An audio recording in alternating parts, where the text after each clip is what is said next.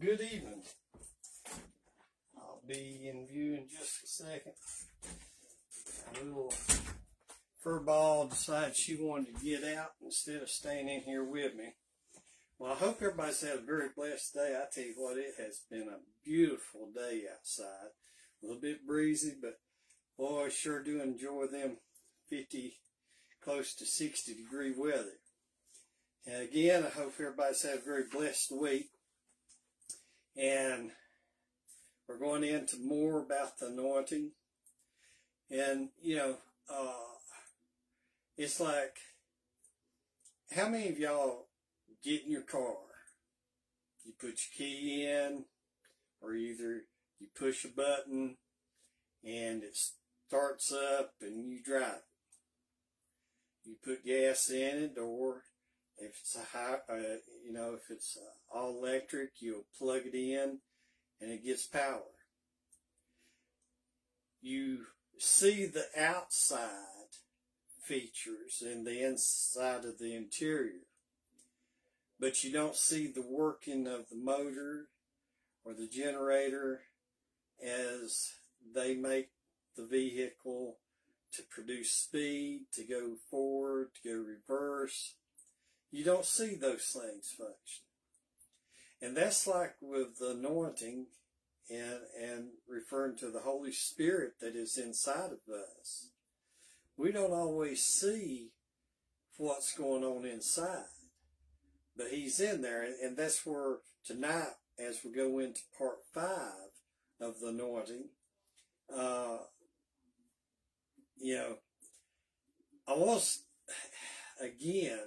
I want to start off by saying, if what you're being taught isn't in the Bible, then don't listen. Because the Bible, the Word of God, and the Holy Spirit bear witness of the Lord Jesus Christ. If you got your Bible, I want you to turn to 1 John chapter 5. We'll look at some verses there, because if it's not in there, then what are you listening to? And that's why sometimes I've been known to use a whole lot of scripture, but it's the Word of God. Now, I may give some different hypotheses or something that has went on that I've experienced myself or I read about other people. And so, it bears witness. Now, if you're with me in 1 John chapter 5, let's start with verse 6. And we're going to read verse 6 through 8. This is He that came by water and blood, even Jesus Christ.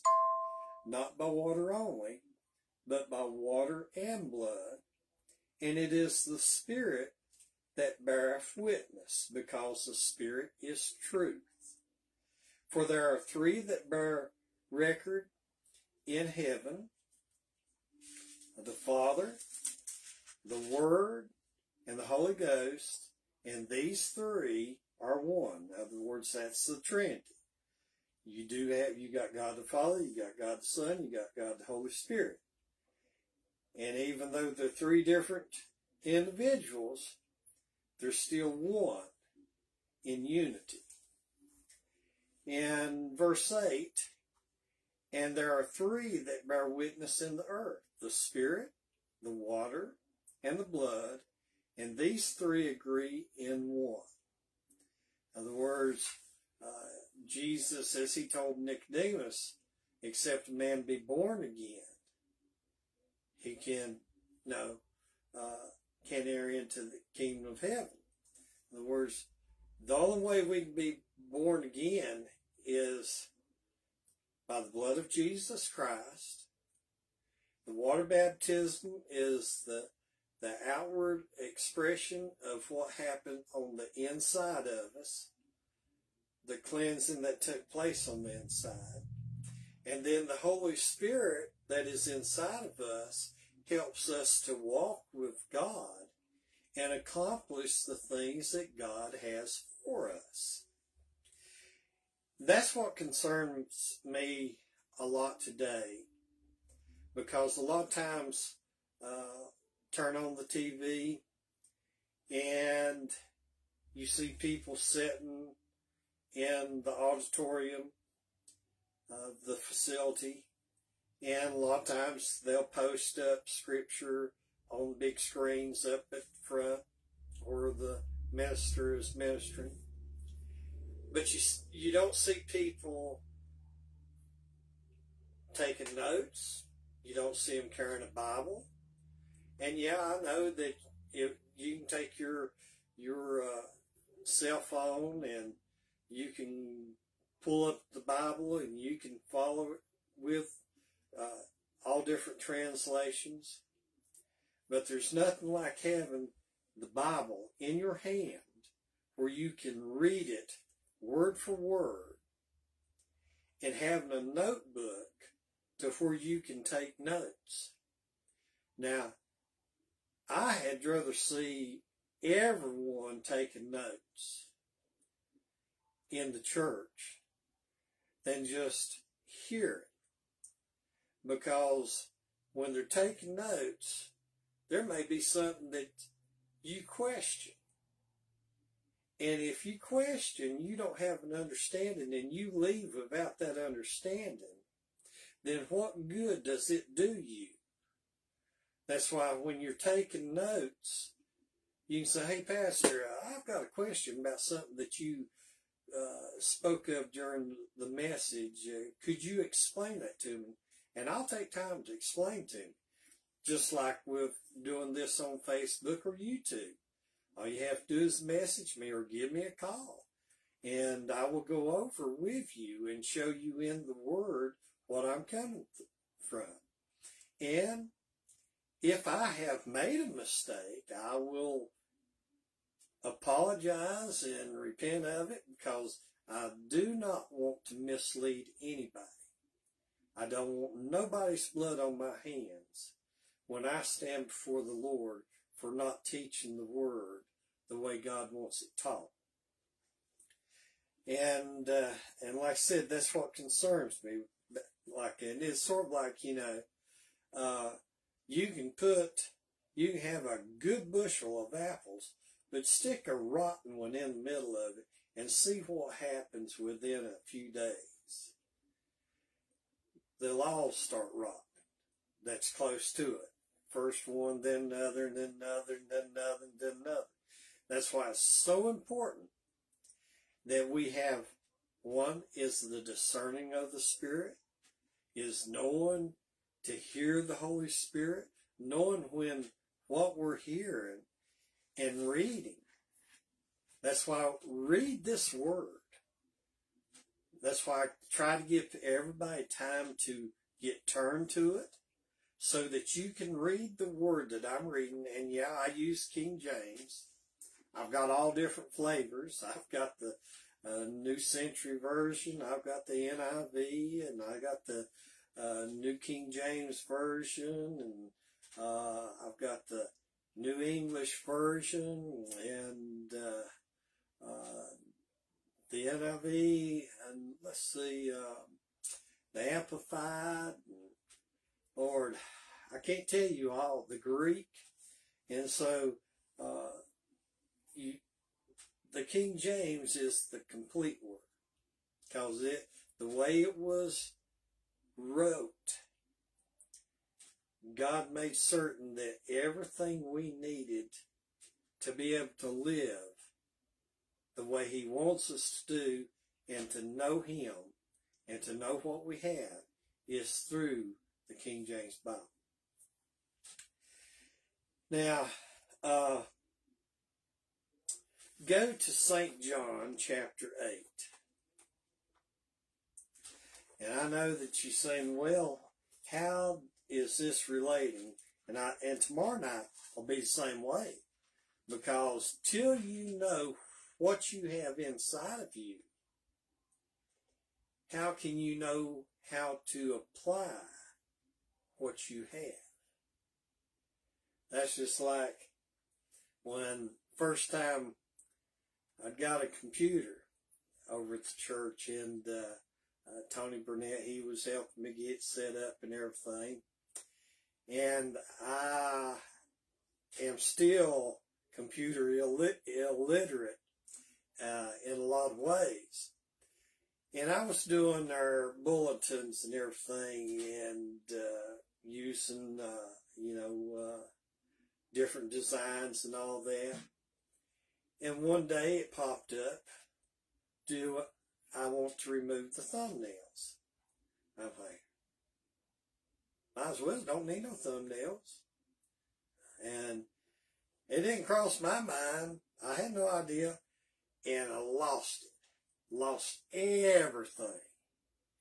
And Tony said, it's in there, but he never could locate it again. So I learned that you don't do certain things unless you know. And the only way to learn is through experience, through your trials, through your testing. In St. John chapter 8, verse 32. Well, let's get verse 31 too. Then said Jesus to those Jews who believed on him,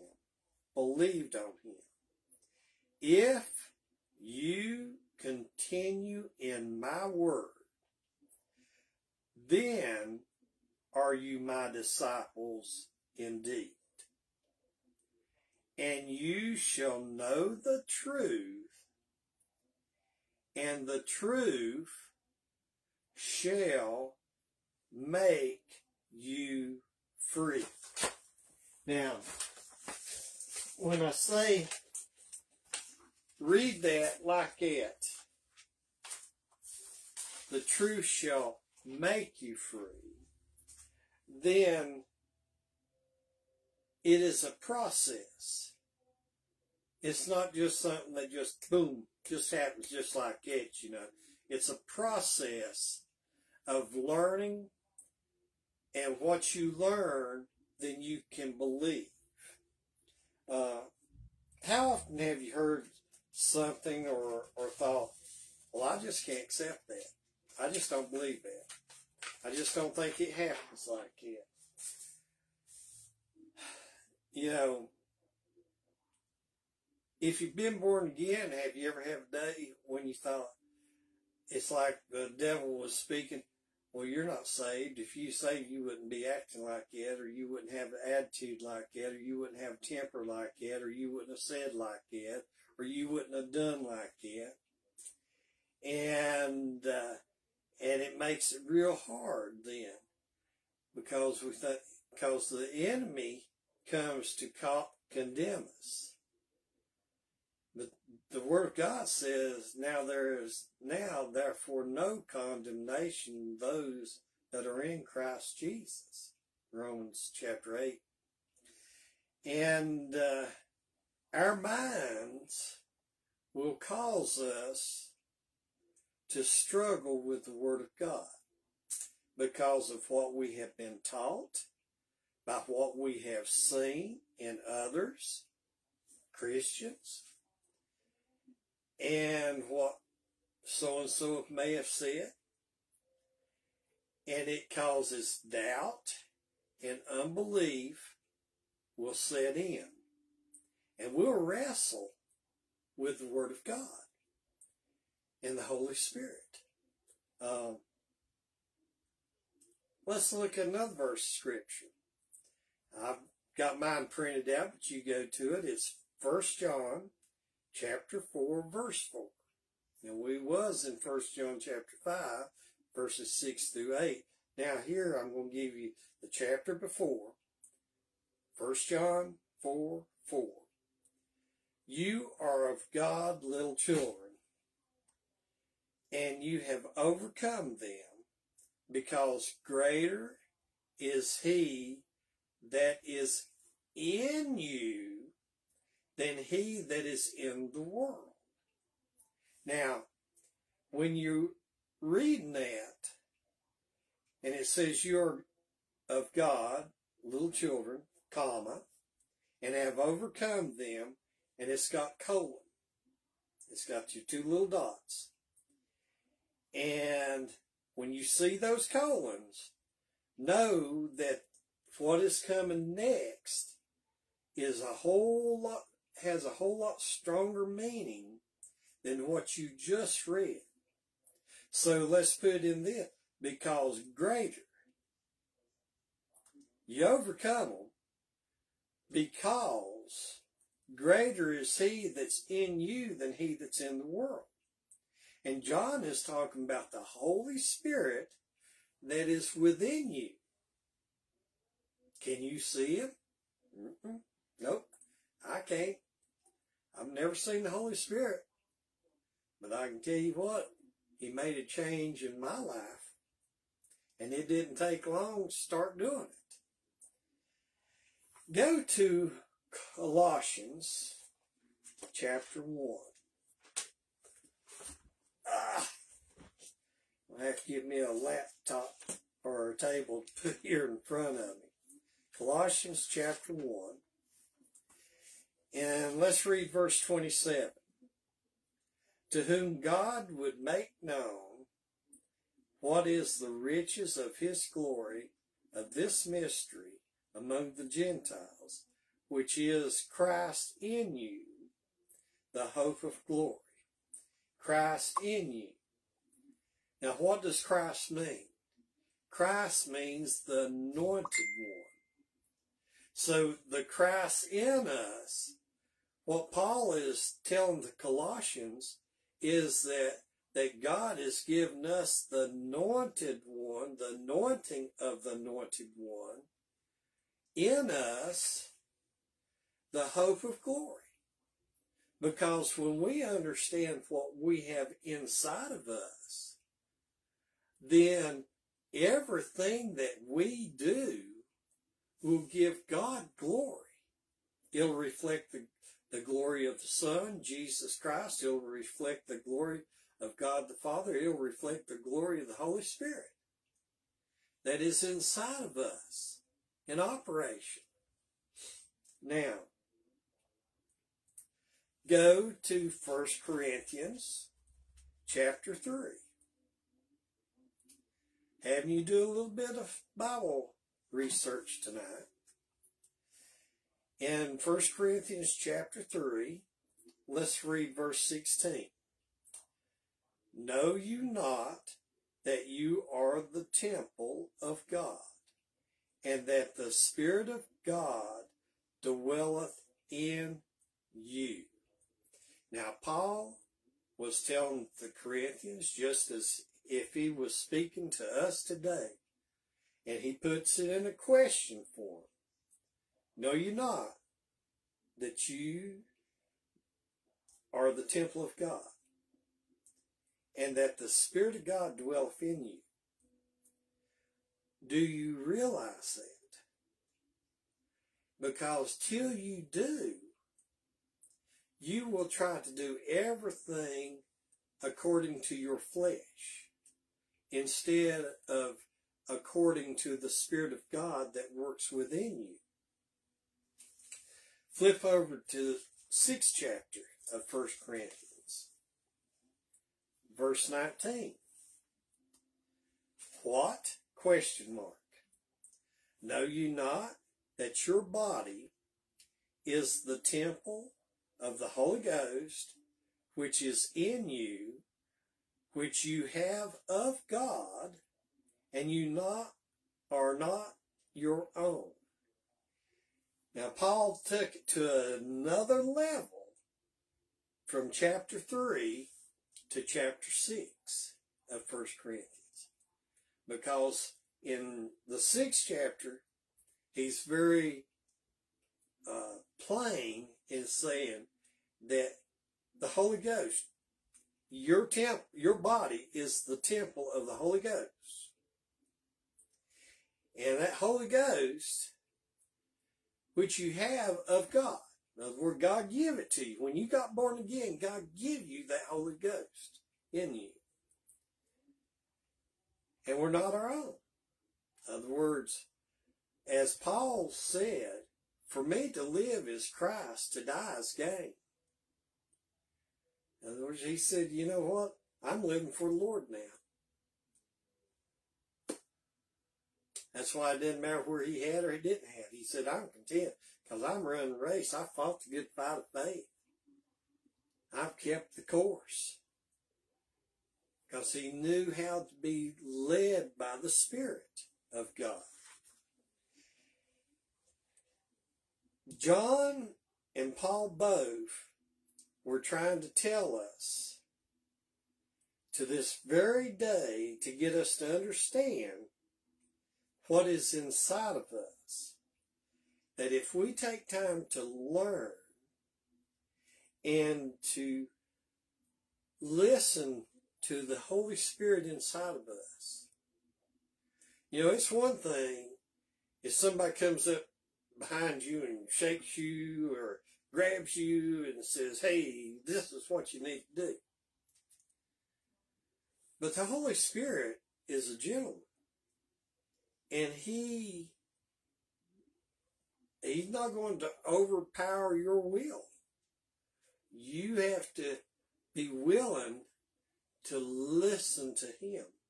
And he's that still small voice that we have to fine-tune our hearing. That made me think, and I don't hear nothing out of my left ear.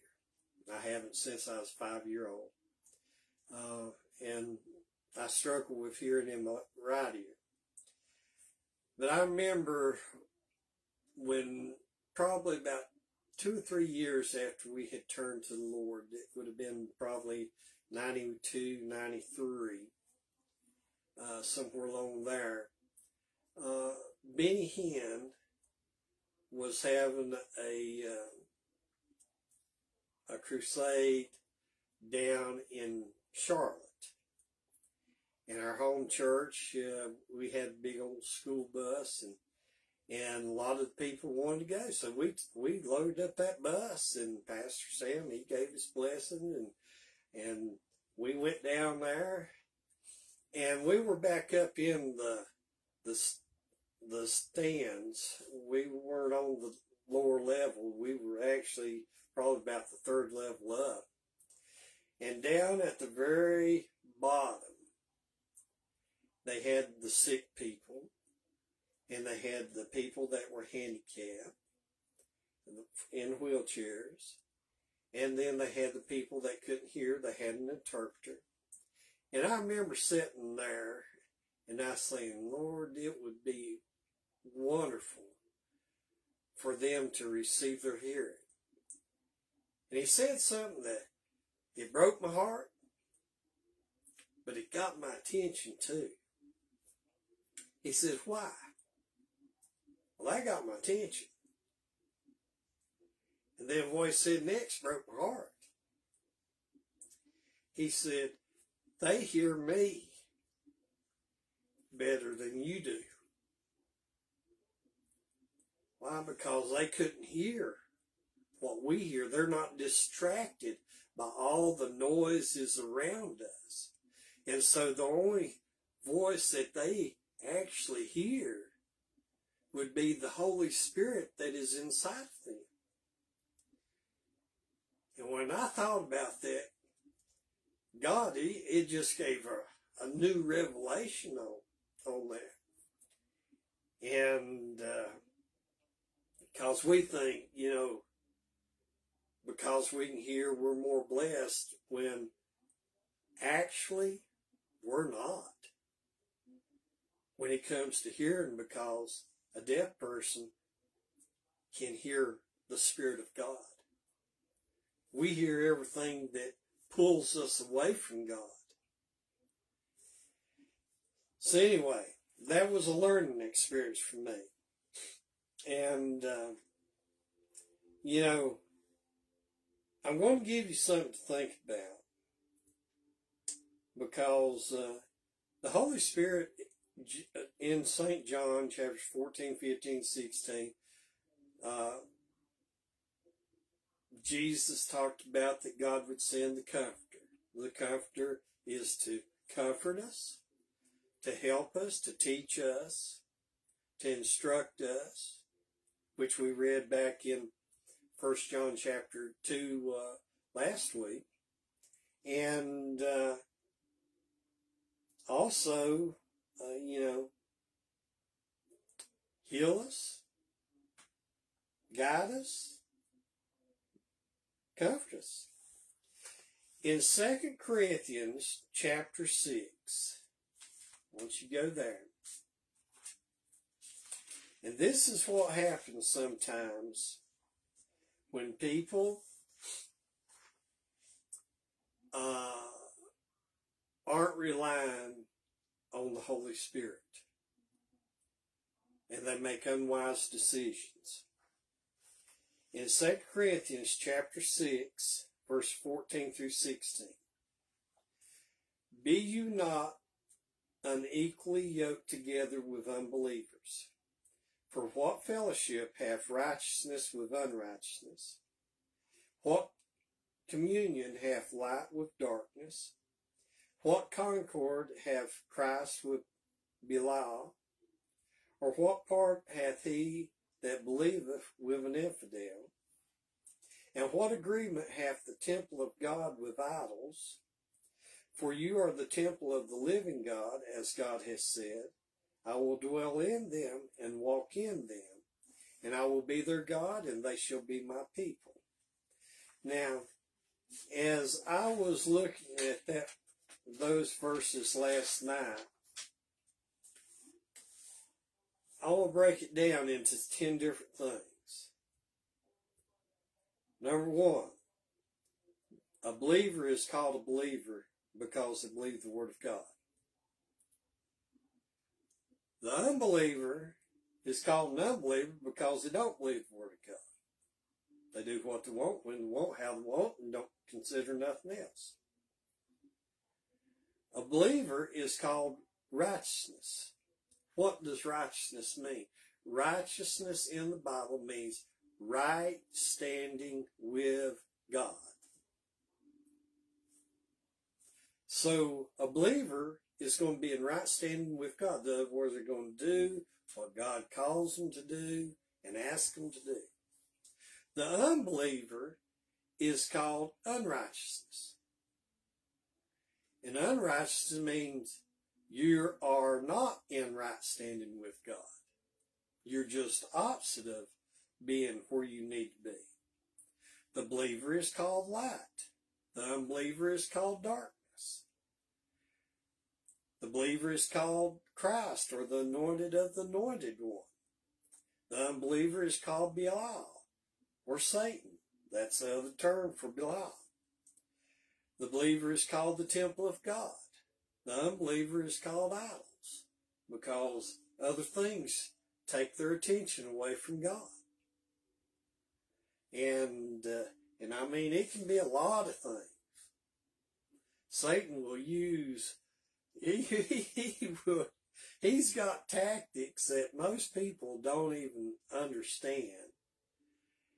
And I mean, God can use, or Satan will use a sickness. If he can get you to be sick on day of service and you don't go, then the following time that it's time for service, you'll be sick again, and it'll become routine. Next thing you know, you're not even going to church. He can use your children. He can use your grandchildren. He can use your work. He can use programs on TV. I remember as a Sunday school teacher at our home church, one of the young boys, and that class was the 6 to 10 at our old church on off the old Fairview Road, not the new church, and Meadow Creek Road. And right after we were getting ready to close our Sunday school class, and I was at a bedside, and we worked together a whole lot, and in teaching the kids. And one of the young boys, 7 or 8 year old at the time, he says, "I hate this time of year." And I said, "Well, why?" He said, "Because I want to be in church, and my daddy wants to go home so he can be there in time to watch a football game come on at 12 o'clock. That broke my heart. Because his daddy was supposed to be a minister. And, to see children want to be in church, but they're denied the ability to go to church, to learn about Jesus, to learn about God, because the adult, the parent, has a wrong set of priorities. And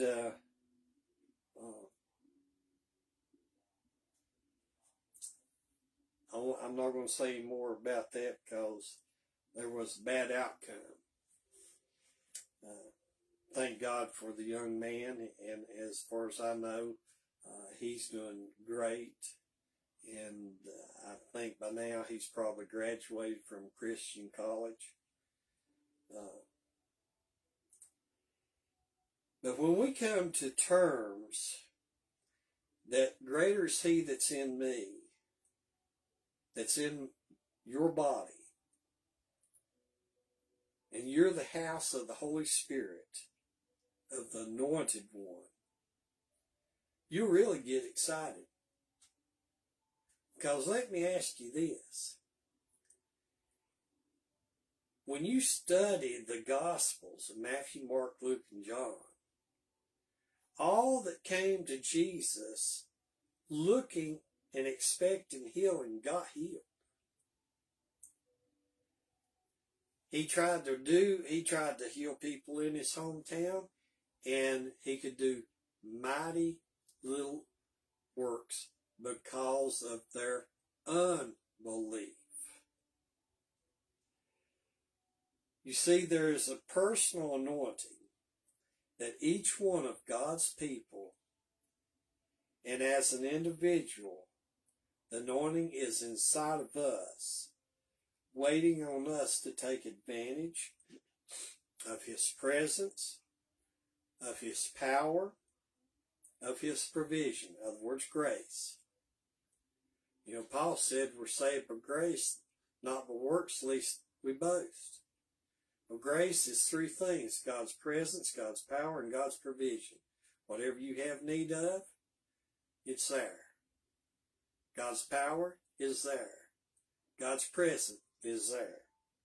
It's inside it. The grace to run the race that is set before us.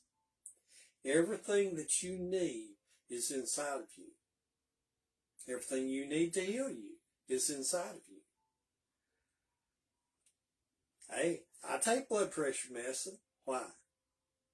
Because I don't eat as healthy as I need to eat. I don't exercise the way I need to. I'm not taking care of my body the way I should have many years ago. And so I struggle. And it's like when I started losing the hearing in my right ear. I said, Lord, you're my healer. Not only do I want you to heal this ear has been dead for 57 years. I want to hear out of it.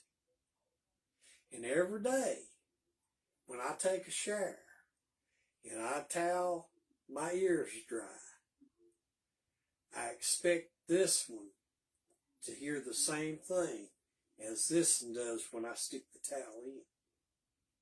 You've got to believe. Don't want to get in too much on that because then I'll be messing with our tomorrow night's message. One last question before I close tonight. When you take a drink of water out of a glass or a bottle, we know that it goes down in that. But do you see the water, the fluid going into your body? Now, if it's extremely cold water, ice water, and you're hot, or you've been outside working or exercising or whatever you may have been doing, you can feel the coldness going down your throat to your stomach. You feel it, but you can't see it. You can't see how the water is distributed in your body, how it flushes out different sodium and different minerals. You drink enough, and sooner or later you got to go to the bathroom, you got to pee. You don't see how that works. You just know it does. Have you ever had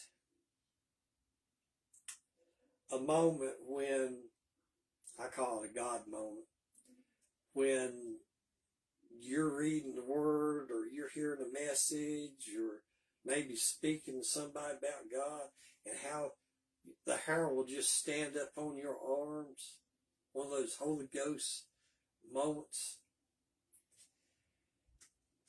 Well, I don't know how many realize it or not, but there is scripture for that.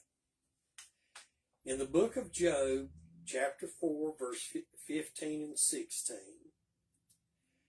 Job said, "Then a spirit passed before my face, and the hair of my flesh stood up. It stood still, but I could not discern the form thereof. An image was before my eyes. There was silence, and I heard a voice saying," and then God spoke to him. See, the Spirit of God went before Job.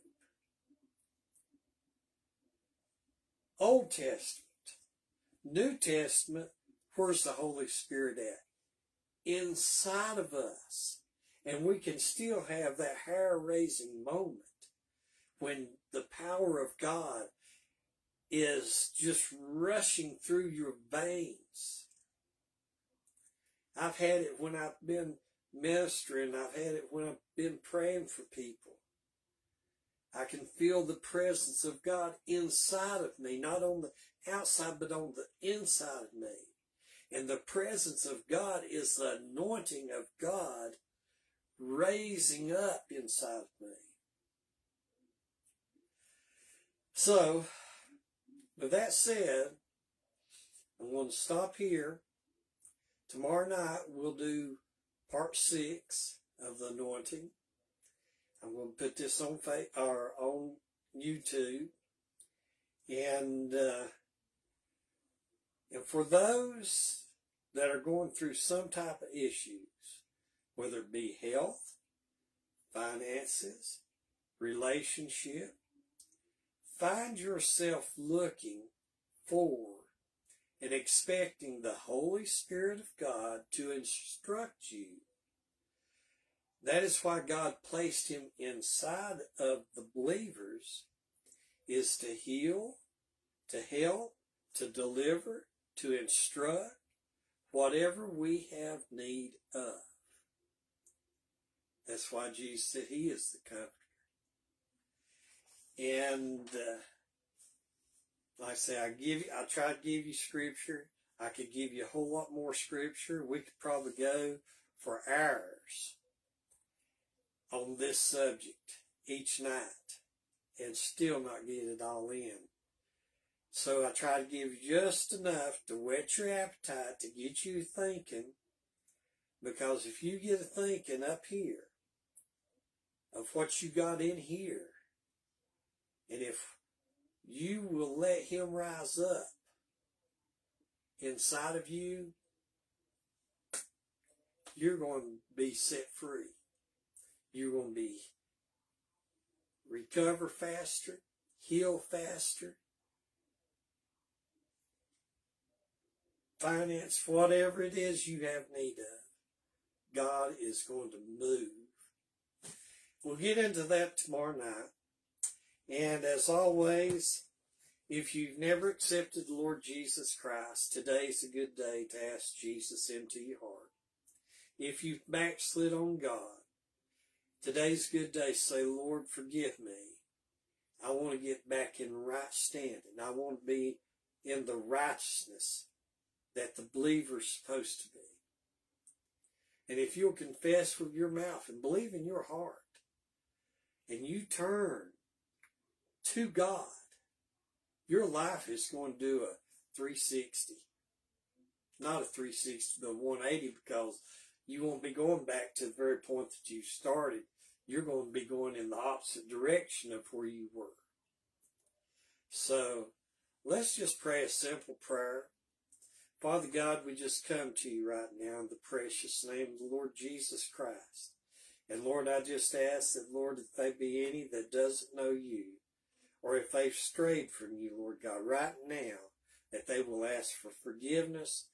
And Lord, for you just fill them with your precious Holy Spirit, that anointing inside of them, so that they can walk in the way that you want them to do the things that you want them to, that you've appointed for them to do. And Father God, I just thank you. And Lord, all the people on our prayer list, and it grows continually.